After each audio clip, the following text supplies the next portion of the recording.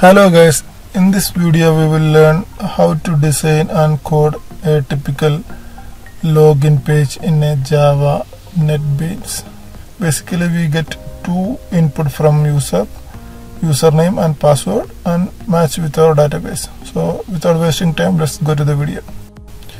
Create a new project and type your project name. I'm giving login for a symbol.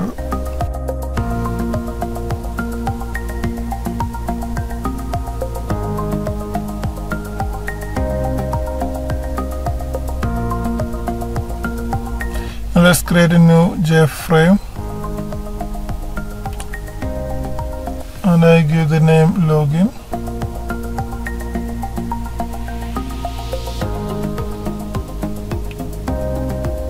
Now let's quickly add some JPanel and text field for username. Let's duplicate for password the same, and two label for username and password. And instead of giving the text, let's add some icon.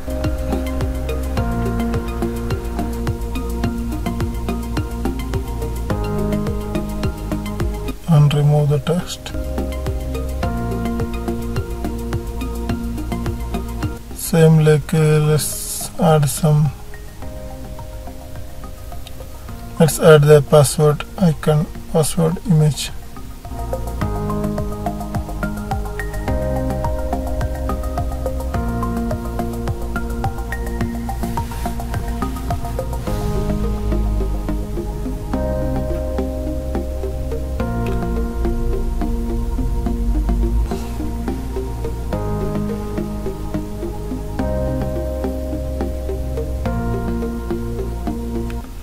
Drag and drop one J button and rename it login. Edit variable name J button login.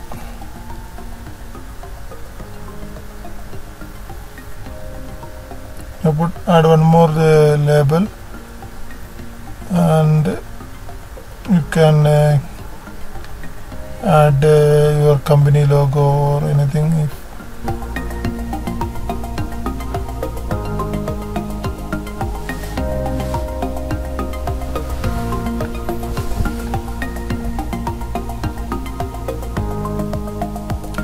Add one more label and type your company name here.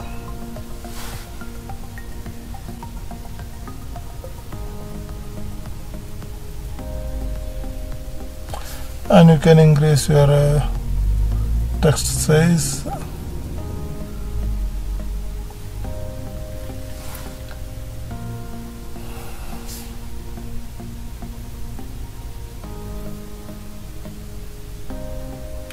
And I rename the variable name J text field username and J text field password. Basically I don't need this. I will change to text field to password field. Okay, and now you can rename the variable name J password. That's enough. Okay.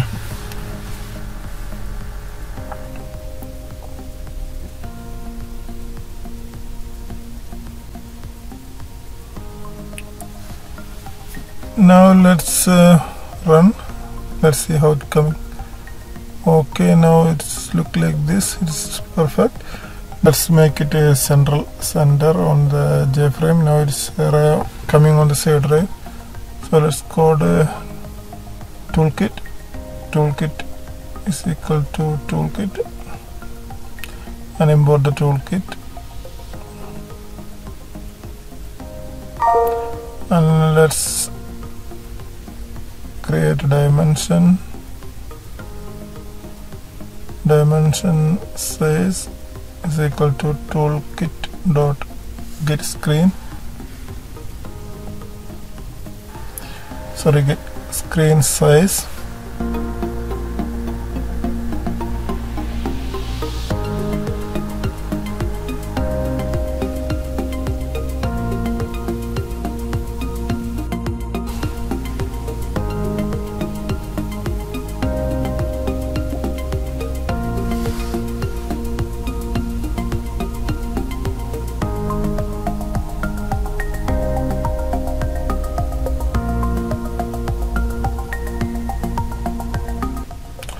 let's run the file again. Okay, now it's coming on the center. Okay, now let's code and we'll see. So go to button and you can right click action performed, or you can just double click the button also. Now here we need to read two text field, username field and password field, and match with our database.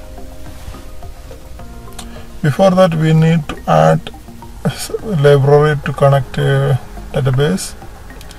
I just downloaded the connector file, jar file, and keep it and add it on the library. Then we can start coding.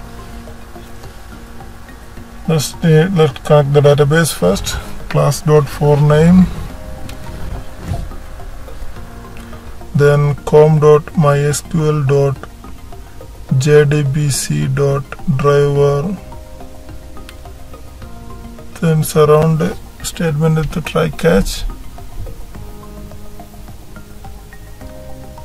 Then here we can continue connection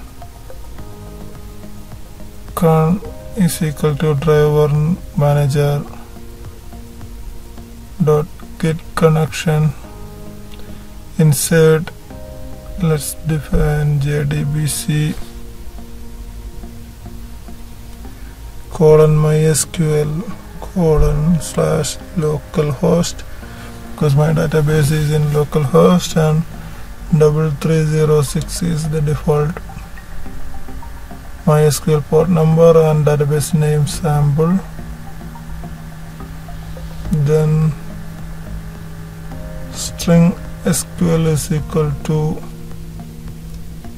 select star from login database, that is my table inside the sample database, where username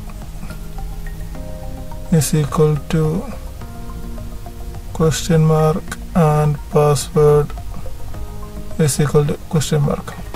This question mark we will read from our text fields. Then prepare statement PS is equal to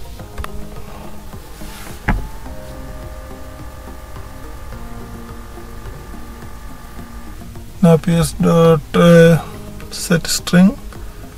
First one will be the username. Let's go to the JFrame and check the variable, copy it, come back and paste here. Dot get text. Now for a password,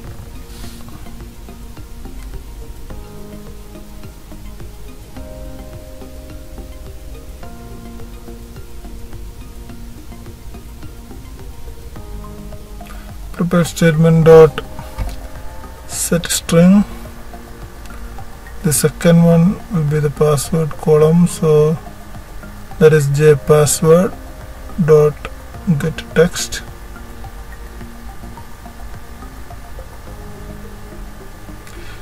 There is the same variable from the password field. Okay.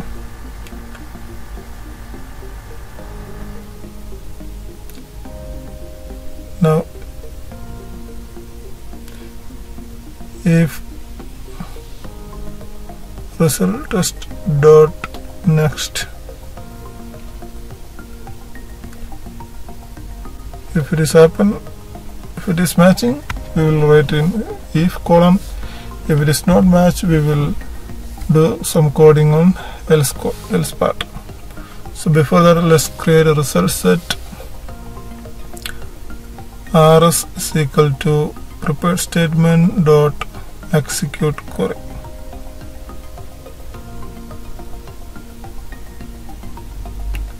So if it is matching, let's do J option pane and show message dialog. Let's say it is matching username and password, username and password is matching. Let's copy this. If it is not matching, we'll do in else part. Username and password is not matching.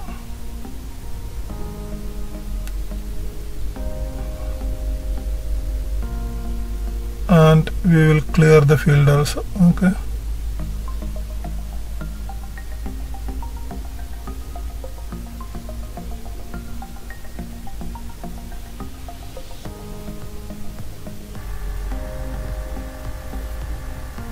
Let's create the database then. So let's go to database, phpMyAdmin, go to the sample database, and now we need to create one table called login database.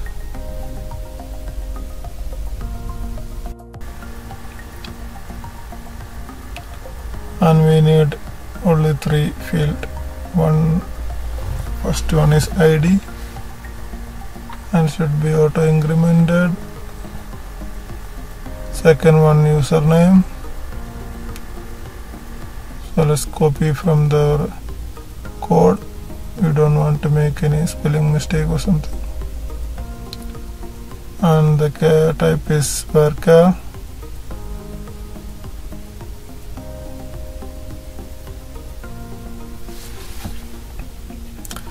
That's it. So let's save and let's add some value there. ID1, username, let's type ZenTech, password 12345 678. Okay, go. Now the value is saved. You can see then our table contain one data, one user information. Now let's try. Let's run the JFrame. Now let's type ZenTech.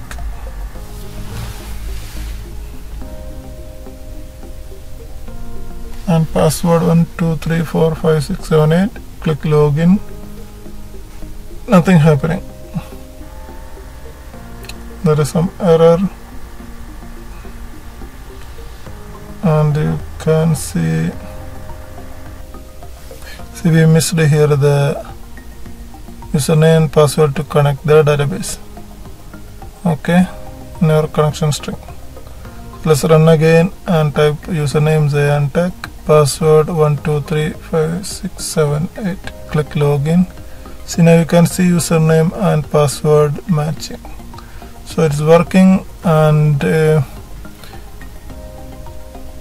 if you give some wrong username password which is not in our database, let's see, click login, username password not matching. Perfect. Now it's working fine. Now we want to redirect to a user dashboard or a second frame if it is authorized user. So to do that, let's create a second JFrame. Create JFrame and let's name it as user dashboard.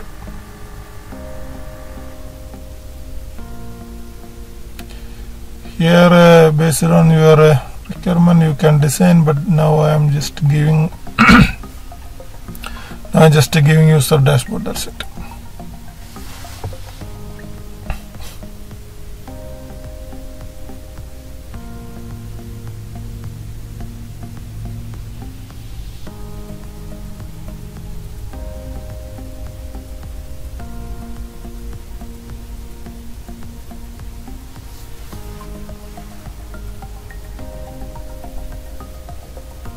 Let's come back to our coding area. Okay, let's copy this to make the JFrame sender.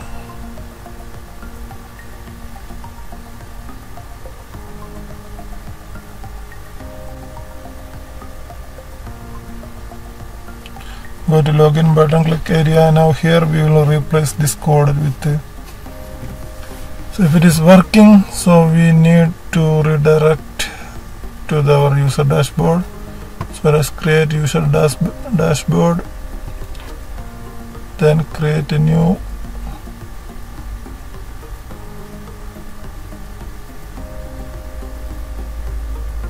set visible. Let's make it true.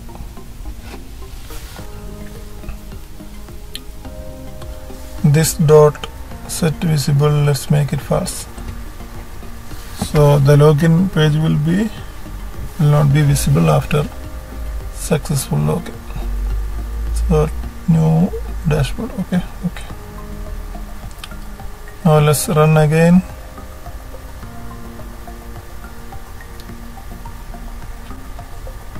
Type Zayan Tech, password 12345678. Click login. So perfect, it is redirected. Okay, let's run again and we'll see what if a not correct user is coming. We will get username and password is not matching. Once click OK, the user and password area will be cleared. So now what we need is we want to add one more J checkbox there and to show the password we typed is correct or not. So let's design. Let's add one more field here. J checkbox.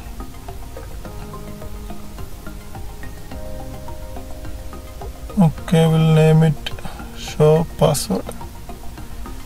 If we tick it, we can see the password. Tick and tick, will not see the password. So the variable name J checkbox. That's it. Okay. So let's click on the event action performed. Okay, if J checkbox is selected, what will happen? We'll code here. If it is not selected, what should happen? We'll code here. Okay, so let's code. If it is selected, we want to show the password, right? So let's take the password field, J password, variable name J password. Okay, dot set echo char is the function we are using for this, and we will code like this to show the password. Copy the same. If you don't want to show the password when it is unticked, not selected, let's edit like this.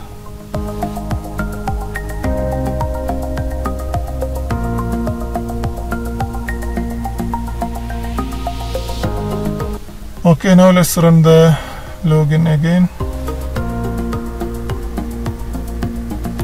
Type the username, password. Now click show text, show password. You can see. Okay, it's working. Okay, I hope this video is informative and you learned something new. If you found this video is useful, please subscribe and comment your opinion. Thank you.